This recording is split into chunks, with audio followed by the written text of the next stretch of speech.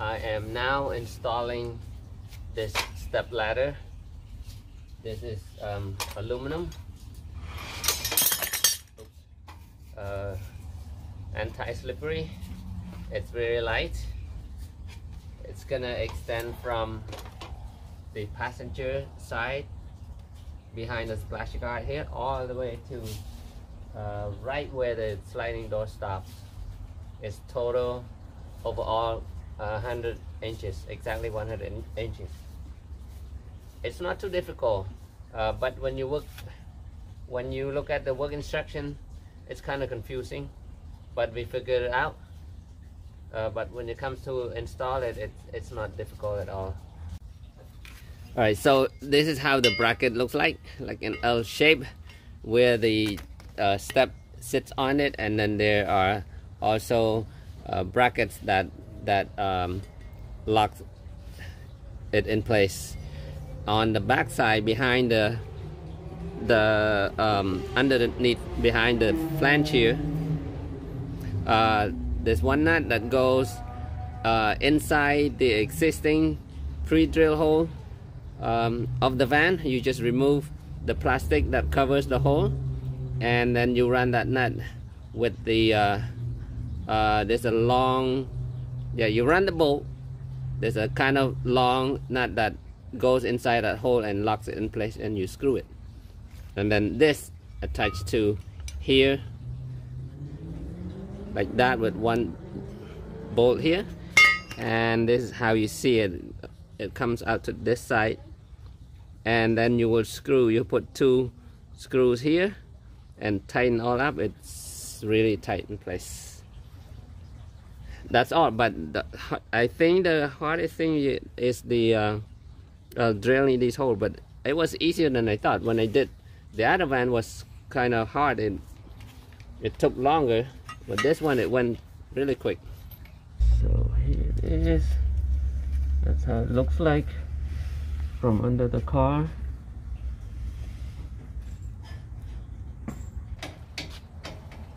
One more nut, ladies and gentlemen,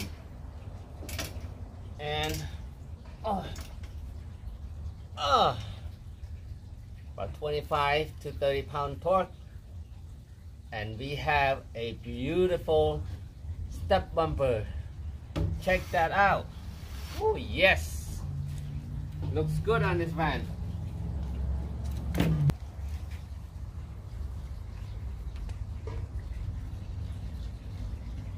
Good morning, it's Bo here, back to Van Build. Today we are installing the awning. This is a 10 feet Thule awning. It's a roof rack installation, roof rack kit. You have to buy a separate bracket for the roof rack that fits into your existing Mercedes rail. What we did also is we buy a separate. This is a 1/8 by 1 inch aluminum. There you go, aluminum. We just want to reinforce the washer. We make that as a washer. So these kits already come with the screw with a 1/8 thickness. So adding another 1/8. Okay, now we have a 1/4 inch that will still fit into the existing rail. What it does, okay, so the 3 screws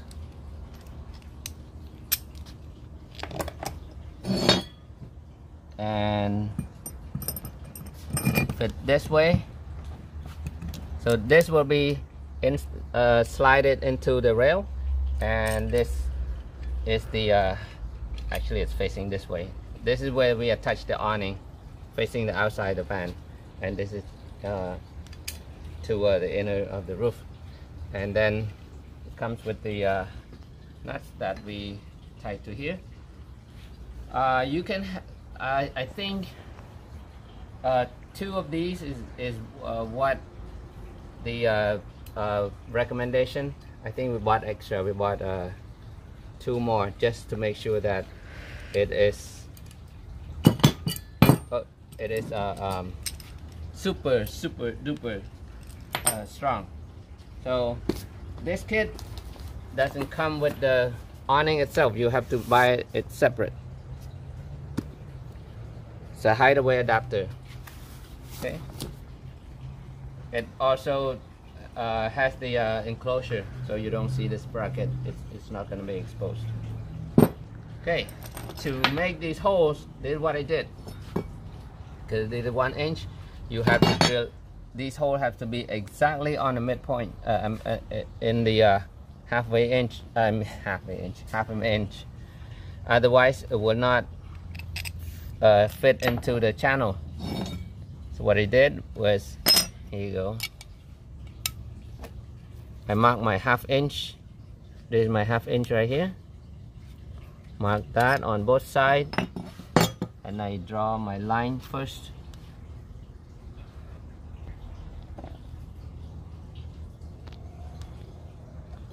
Inch line, and now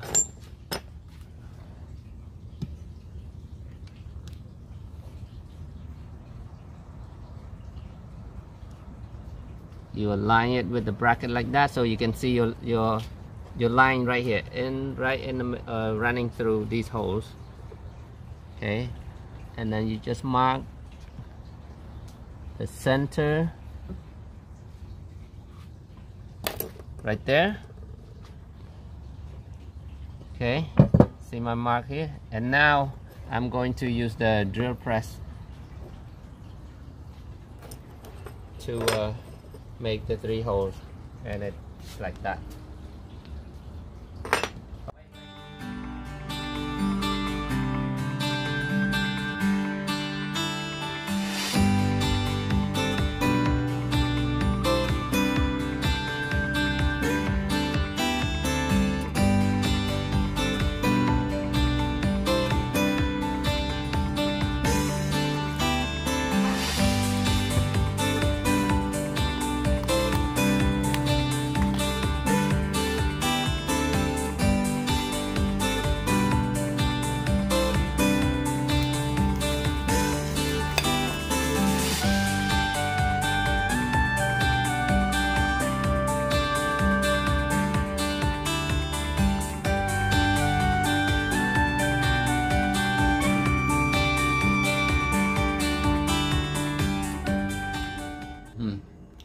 Fresh squeezed orange juice.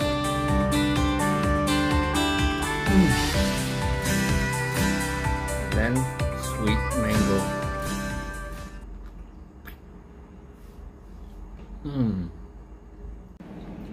That was super lunch. Thank you, honey. Back to Bill. Hi. This is how the bracket goes. Okay. Because we only use 3 holes, and these are not being used, but we don't want it to scratch the roof, so we're putting kind of insulation, a piece of this plastic. I got this from Home Depot. This is what the garage door seal, so it's weatherproof. Put on this back side here, and there's your screw. So when you screw it down, it will pinch that plastic down, so this is not scraping between the roof and the metal piece. And then washer and washer. Nut.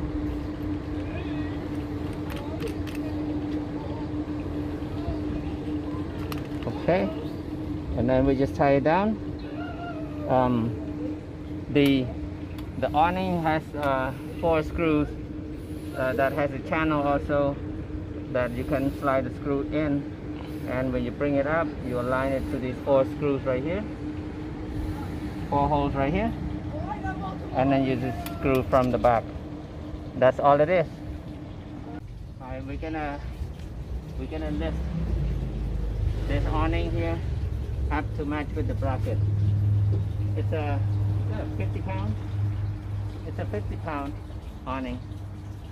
So you can do it two men. First we insert these screws in these channels ready to go, and we just get up there and align them with the bracket holes, and then put a nut on the back. That simple. Ready? Put on your ladder first. There. Okay. I'm ready. Are you ready? Yeah, I'm ready. Okay. Hold on to this.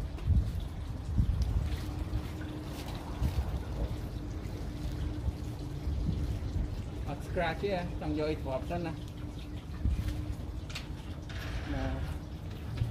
Yeah, somebody has to.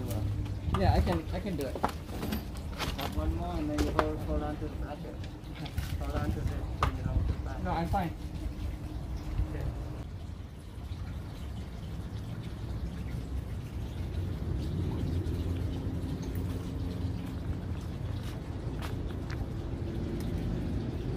You can stop it.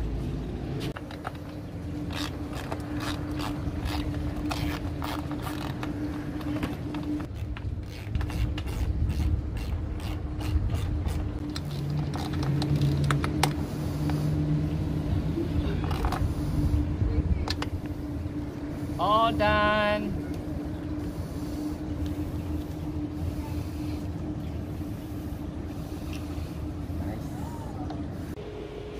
Okay, check it out, you guys. Our cabinet has formed. Build it out of the 80/20 frame. It's a good size cabinet. 13 inches top to bottom, 12 inches deep. And it's 8 feet long. It looks really nice right now. So what we did was, remember we had these already planted before, ready for this, and also the top. Now all we need to do is we measure how long we want this one, and then how deep we want it. So we measure straight line down from here, and then straight from here, and we just cut all of them at once, and then we cut 3 of these, one here, one at the back, and one from the top. And we because this is not a 90-degree angle, when you because of the wall of the van, it's kind of slanted. So we loosen the screw, these nuts a little bit, and then we tighten these down. And since we have these straight ankle, after we attach it, we just push it up to against all the 4 corners like that. Now we have a perfect angle, and push that up also up to make the 9-degree angle. It doesn't look that bad. Everything's all flushed. Now we need to just go back and tighten these bolts back down, and we got ourselves a straight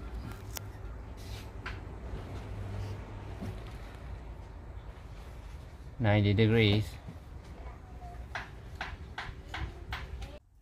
All right, everybody, we're gonna end the day right here. We put the frames ready to go. We just need to put the front face the door, and the bottom the sides. But you have an idea how the frame's gonna be like. And we just want to see the top bed. This is how it looks. This is how it's gonna look like.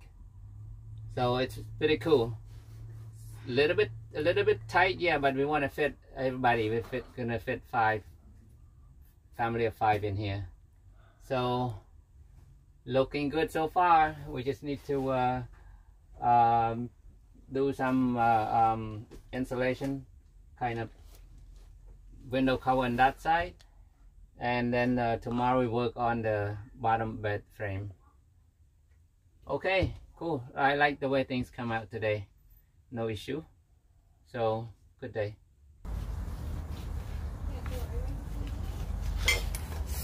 Oh, I kneel down on the screw. Ouch. Okay, all right, guys. Today I am installing the gray water tank. It's a small water tank, but I just want to show you guys what I use to do the frame to hold the water tank underneath here, because I think it is simple. This is what I use. Okay, so this is the 1/2 inch aluminum extrusion. You see that there's only one slot here. Okay, it's 1 inch by 1/2. Okay, so that, and this is the 1 inch aluminum with all the, well, you don't need all 4 corners slot, but that's what I'm using.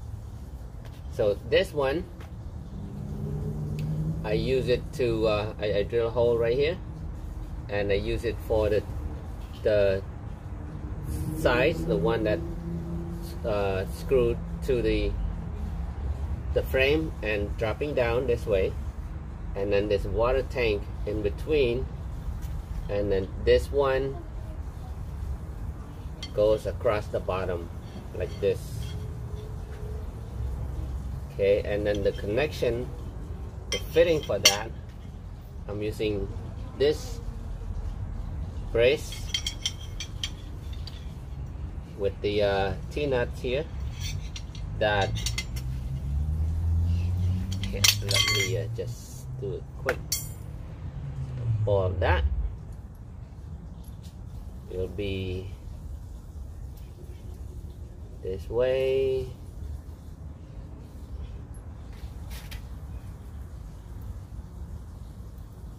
And okay,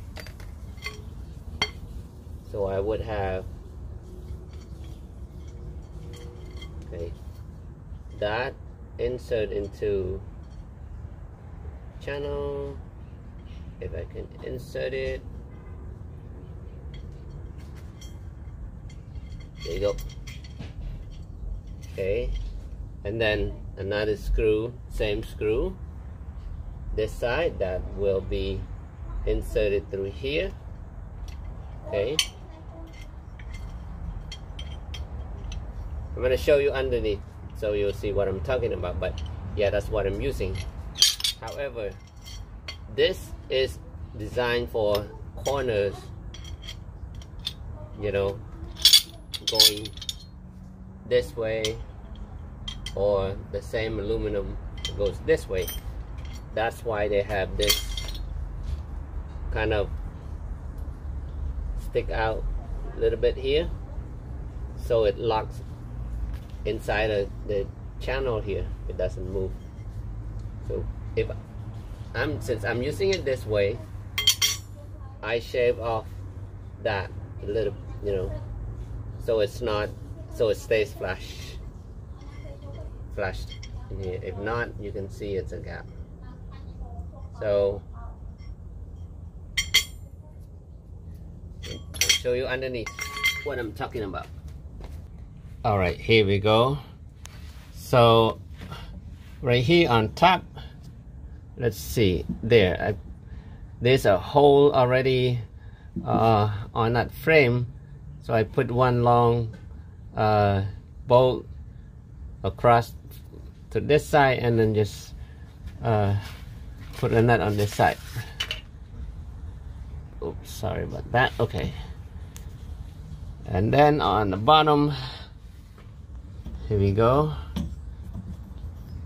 that corner and this corner. Now I push it up, but I'm putting this plastic here so it doesn't slide. Sorry about that, but it's barking. Somebody must be at the gate. Okay, yeah, so I put that piece of plastic there. Again, I got that from Home Depot. They sell it in a roll. It's the weather protection for the garage door. So that, and then you push it up like that. Now I'm gonna just push up tight and then tighten that screw. Push up really tight and tighten that screw just a couple turns, and that will be very tight. Okay, so that's how I make the frame for the water tank.